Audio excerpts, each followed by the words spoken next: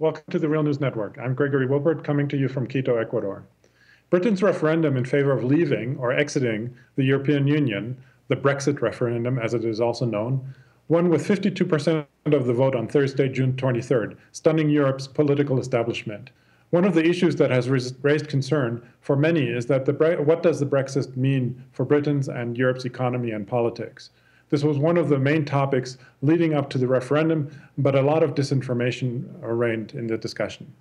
With us to discuss the economic and political context of the Brexit is Michael Hudson. He's research professor of economics at the University of Missouri, Kansas City, and author of Killing the Host, How Financial Parasites and Debt Destroy the Global Economy. Also, he is an economics advisor to several governments, including Greece, Iceland, Latvia, and China. He joins us right now from New York City. Thanks, Michael, for joining us. Good to be here again. So let's begin with the political context in which the Brexit vote took place. Aside from the right-wing arguments about immigrants, economic concerns, and about Britain's ability to control its own economy, what would you say? What do you see as being the main kind of political background in which this vote took place? Well, almost all the Europeans know where the immigrants are coming from. And the ones that they're talking about are from the Near East. And they're aware of the fact that most of the immigrants are coming as a result of the NATO policies promoted by Hillary and by the Obama administration. The problem began in Libya. Once Hillary pushed Obama to destroy Libya and wipe out the stable government there, she turned over the arms, and Libya was a very heavily armed country. She turned over the arms to ISIS, to al-Nusra, and al-Qaeda, and al-Qaeda used these arms under U.S. organization to attack Syria and Iraq. Now, the Syrian population, the Iraqi population, had no choice but either emigrate or get killed. So when people talk about the immigration to Europe, the Europeans, the French, the Dutch, the English are all aware of the fact that this is the fact that Brussels is really NATO. And NATO is really run by Washington, and that it's America's new Cold War against Russia that's been spurring all of this demographic dislocation that's spreading into England, spreading into Europe, and is destabilizing things. So what you're seeing with the Brexit is the result of the Obama administration's pro-war, new Cold War policy. So are you saying that people voted for Brexit because they are really that they were concerned about the influence of the U.S., or are you saying that it's because of the backlash, because of the immigration that happened, and the fact that the right wing took advantage of that?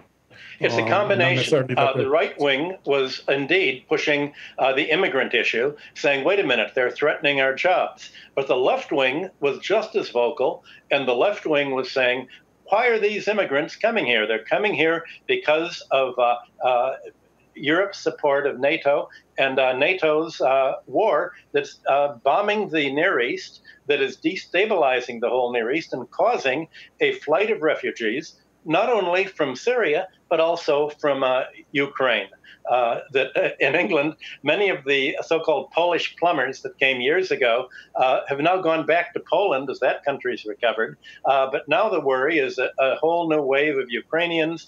And basically, the U.S. policy is one of destabilization. So even the right wing, while they have talked about immigrants, they've also denounced the fact that the European policy is run by the United States, and that you have both Marine Le Pen in France saying, we want to withdraw from NATO. We don't want confrontation with Russia. You had the left wing in England saying we don't want concentration in Russia.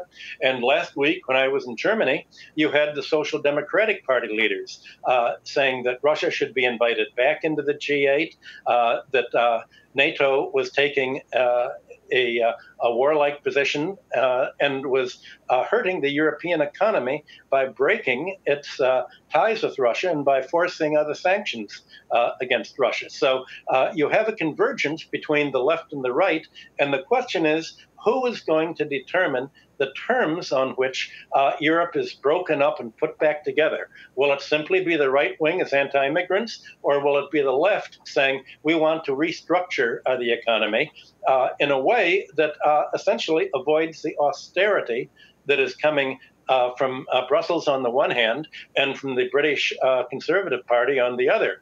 And again, you had Geert Wilders, the leader of the Dutch nationalists, saying, we want Holland to have its own central bank. We want to be in charge of our own money. And under Brussels, we cannot be in charge of our own money. That means we cannot run a budget deficit and spend money into the economy and recover with a Keynesian type policy.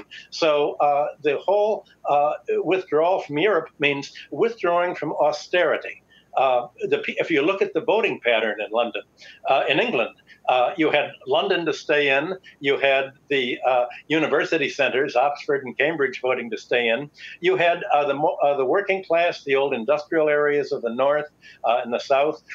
You had the middle class and the industrial class saying, we're getting a really bad deal from Europe.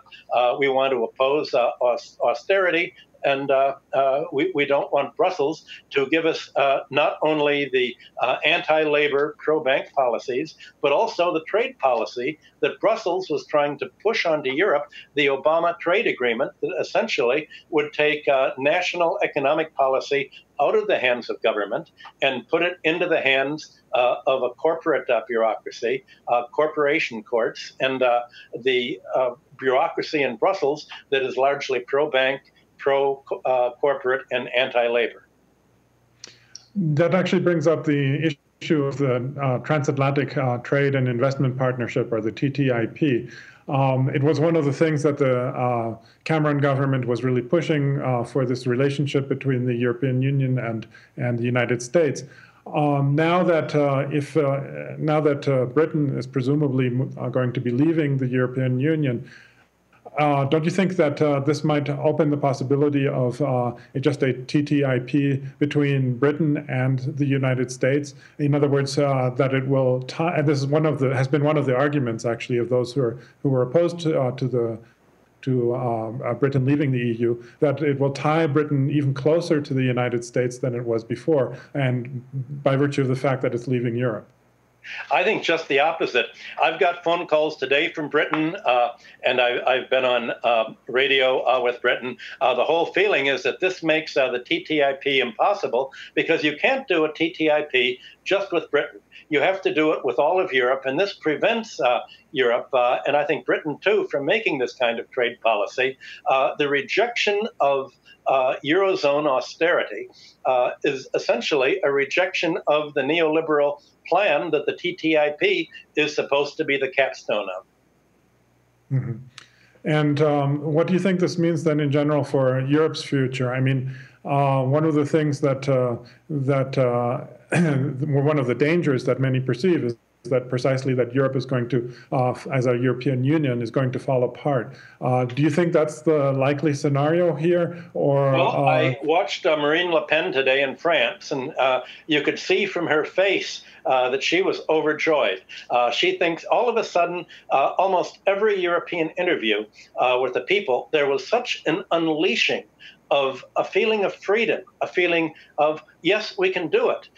When Ireland voted not to join the European Union, people just ignored the popular vote. But now it can't be ignored anymore. And I think that the British vote is a catalyst for moves in Spain, Italy, the Five-Star Movement in Italy, the Podemos in Spain, to say, we have an alternative to Europe. Europe is sort of like the Soviet Union in the 30s and 40s. There was an argument, is it reformable or not? There's a feeling, and I think it's correct, that the European Union, the Eurozone, and the Euro is not reformable as a result of the Lisbon treaties and the other treaties that have created the Euro.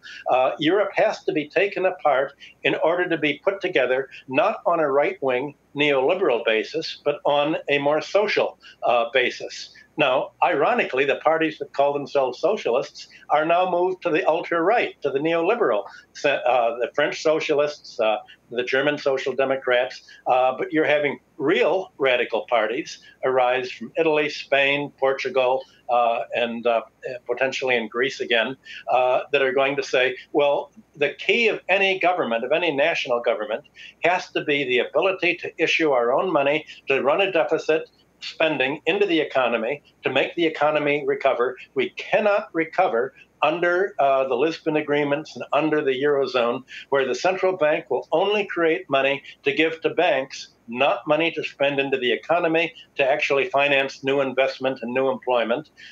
And we cannot be part of a Eurozone that insists that pensions have to be cut back in order to make the banks whole and save the 1% from losing money. So for the first time, you're having the real left wing in Europe talking about financial issues, not about political philosophy or the fact that countries are not going to go to war again.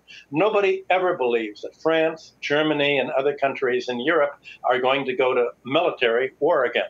There is a fear that the countries in Europe may go to war against Russia, pushed by NATO, pushed by adventurism of the U.S.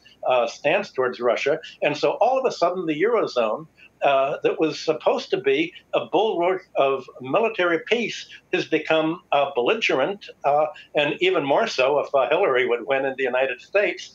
And there's a feeling we do want peace. That means we have to withdraw from the Eurozone. And essentially, withdrawing from Brussels means withdrawing from NATO and withdrawing from the United States. So you could say that what the vote to withdraw from Europe is really a vote of the British middle class and the working class to withdraw from the U.S. neoliberalism that has been running Europe for the last 10 years. Okay, well, unfortunately, we've run out of time.